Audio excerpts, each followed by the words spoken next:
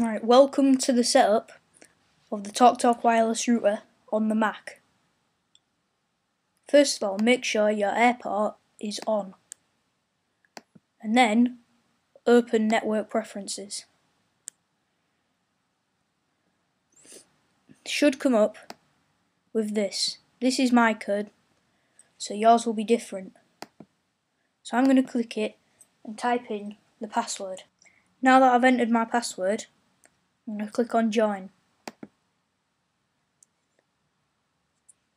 Right, as you can see, full bar connection, it's joined. Let's test this out. Let's just open a new Safari page.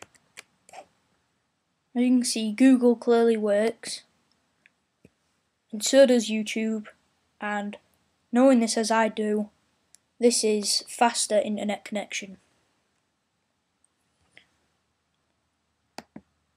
To see the unboxing and review, click on the left for the unboxing, click on the right for the review.